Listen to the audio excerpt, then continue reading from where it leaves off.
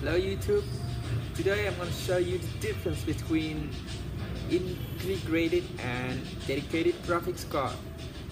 When you buy a computer, more specifically a laptop, you will confuse what an integrated graphics card and a dedicated one is.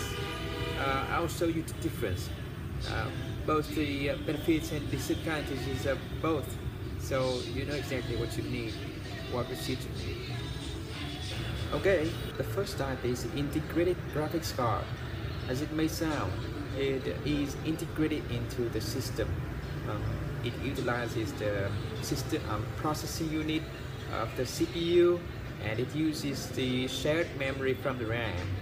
Depending on tasks, it may use between 1 and 5% of the system RAM. The benefit to an integrated graphics card is that it is cheaper, which results in a much cheaper computer. And it also produces less heat, which improves the battery life of a laptop.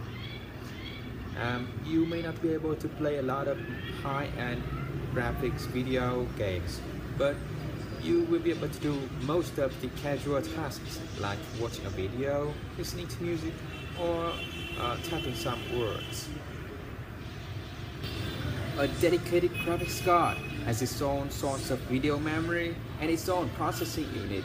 For example, if you have a GTX 950, it has its own 4 gigs of RAM, which is not confused with the system RAM. The dedicated graphics card is very useful if you are into highly intensive graphics tasks like rendering a video or playing some heavy games like Call of Duty or The Rise of Tomb Raider, for example. The cons are these cards are much more expensive and they produce more heat. Most of the graphics cards designed for laptops nowadays are allowed to automatically change to integrated mode when you schedule tasks, and change to dedicated mode to use graphics intensive tasks, so you won't have to pick up this problem.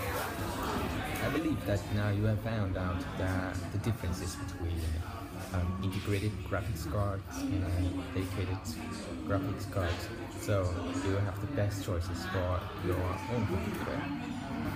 If you like the video, like and share it, and subscribe for more. See you in the next video. Bye bye.